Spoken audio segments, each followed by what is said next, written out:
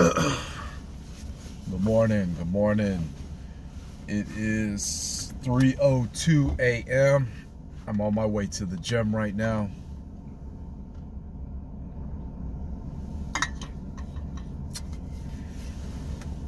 When I get ready to go to the gym, I already know in my mind.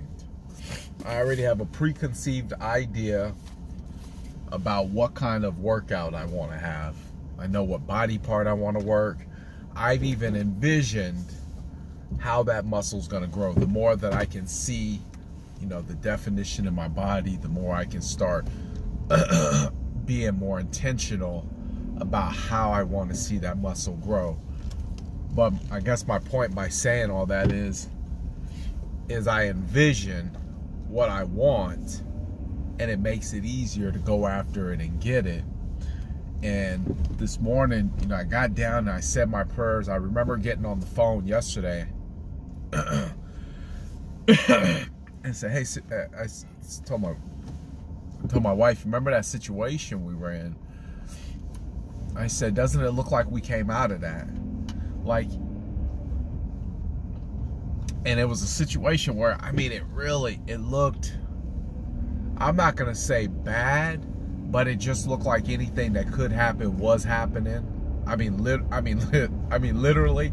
I had to stop myself from making comments like, it's got to get worse before it gets better, because I seen it kept getting worse, and I was like, I need to stop talking like that, because I was pretty much welcoming that into my realm. And I said, doesn't seem like everything's working out a little bit better and it's moving in the right direction. She said, yeah. I said, yeah, it is. So I got down and I prayed this morning. And as I was praying, it came to me. It came to me, one, to pray for other people who are hurt. And I believe there's a lot of hurt people. There's a lot emotionally hurt people. There's a lot physically hurt people. There's a lot financially hurt people. There's a lot of hurt people. People who aren't even living. They're just alive. And it said pray for them. But what had came to me was, my situation was a mounting situation. Things were like compiling. And I just stayed in faith. And when I needed an answer to something, instead of being reactive, I was more intentional. So, when something happens, people want to voice it and vocalize it and expound on the reason and, solicit information, hoping someone could deliver them an answer versus being quiet and waiting for an answer to come. I became more quiet and waited on an answer to come. And they were coming in these small little nuances of conversation. And it said, do this and do that, do this and do that. And every time I would wait, like something would happen, then I would wait, and I would wait for an answer to come. As soon as the answer came, I would go into action. And it's proven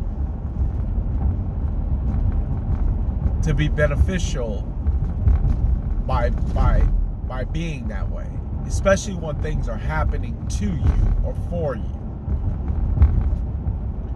And at the end of the day,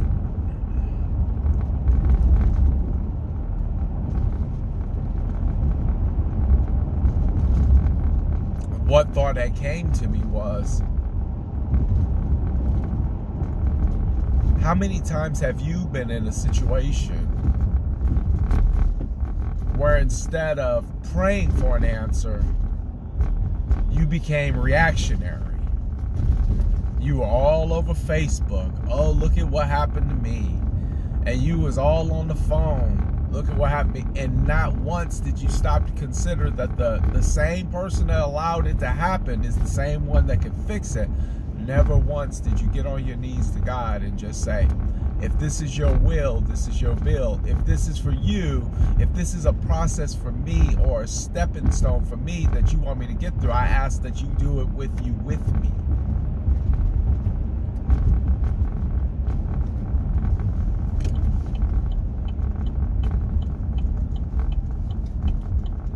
Right?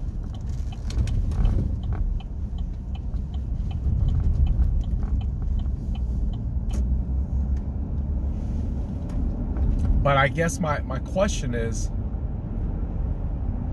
how far were you away from a solution had you not spent any of that time complaining?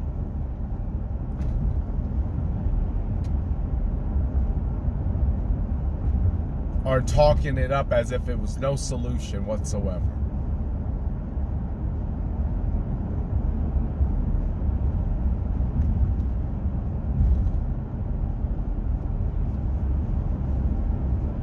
You know, anytime you're in the middle of something, it always feels like forever. When I was in prison, it felt like forever. When I was getting sentenced, it felt like forever. When the judge hit the gavel,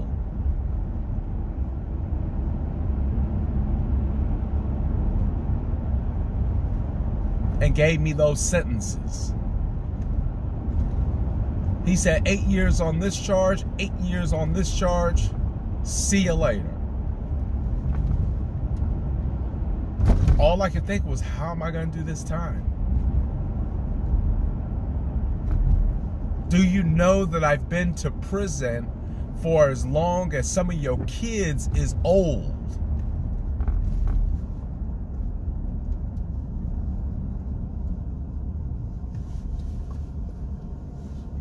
But I made it.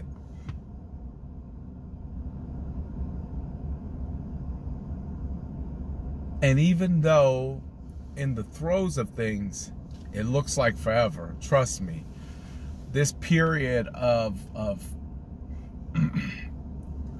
devastation that I was going through, we were going through, it really seemed forever. But I had to remind myself that one twist of fate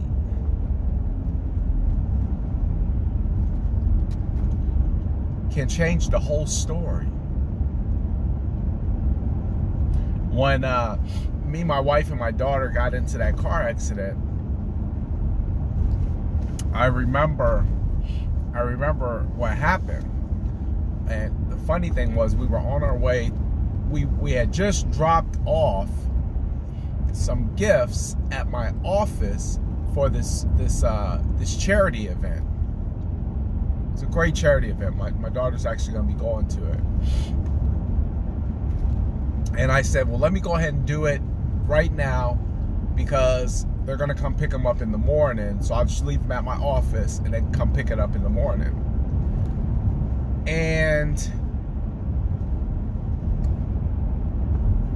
what ends up happening is, as we're leaving, I said, let's grab something to eat. It was like 7 o'clock at night, but there was this Panera Bread right up the street, and they have this this honey walnut cream cheese and then these bagels. I said, let's go get that.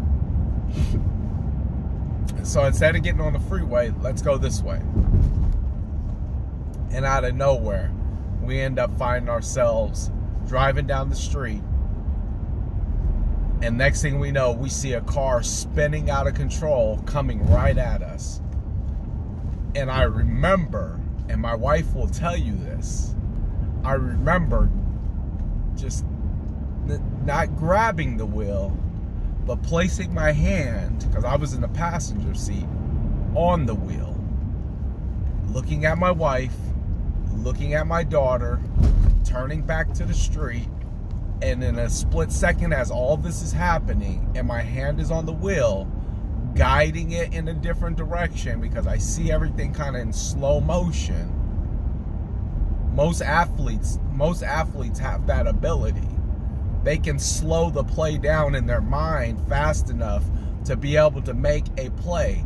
So jump, catch, grab, tuck, hit the ground, run, left, right, defenders coming at you. Most athletes have the ability to slow the play down. I slowed the play down, but I remember looking at them both, and my wife will say this. I looked at her and I said, don't worry, it's going to be okay. And we hadn't even been impacted yet. But because I knew what was going on in the scenario, I felt confident to say, it's going to be okay.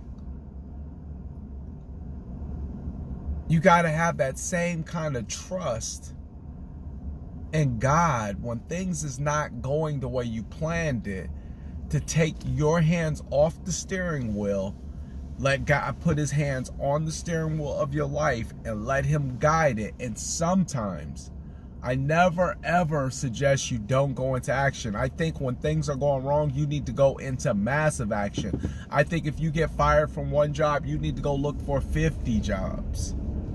I think you need to humble yourself and say, I will scrub your toilets. I think you need to get a paper route. I think you need to do anything. I don't care about what you're qualified to do. I don't care if it's underneath your pay rate. I don't care. Nothing from nothing is nothing. When you get fired, you need to put something on your plate.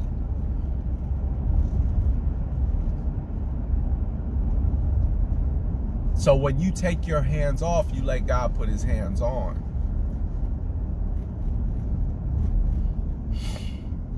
And you stay taking action. Better yet, instead of just taking action, you stay in prayer.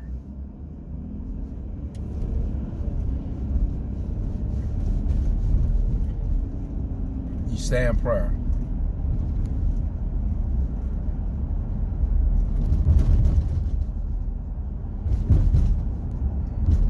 And you believe that it will turn out. And now some people might be thinking, well, how long do I have to believe if it's not working? Until it works. When we were going through our situation, and I'll tell you, it was finances. I mean, everything was falling apart. I had, I don't know, maybe $2 million worth of transactions fall through out of the funniest, out of nowhere situation. I mean, literally. I mean, there was stuff happening that I was looking at it like, my pastor say, what kind of meat is this? That's how I was looking at it, like, what kind of meat is this? Like, what's happening? And, but I just kept saying, I kept saying, all it takes is God to give me one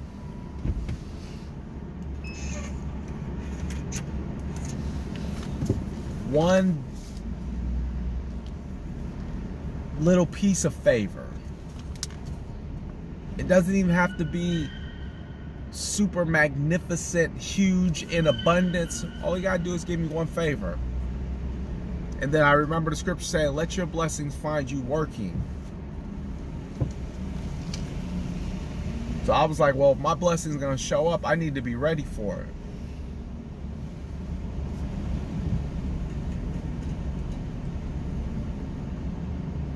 So let your blessings find you working.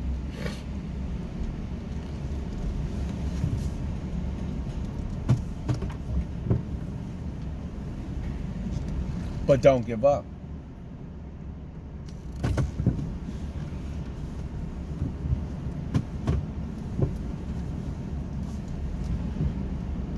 And you keep staying in faith. Even when it looks like it's not happening. Even when it looks like it's not working. You keep staying in faith. That's not That's not a sucker bet. That's not a sucker bet. A sucker bet.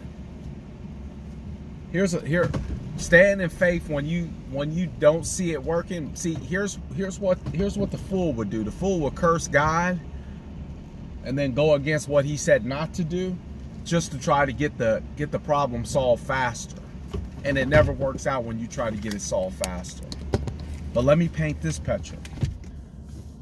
A sucker bet that's a sucker bet. What's not a sucker bet is when you lean back and you trust that a change will happen, and that literally, if you find yourself working, something will give.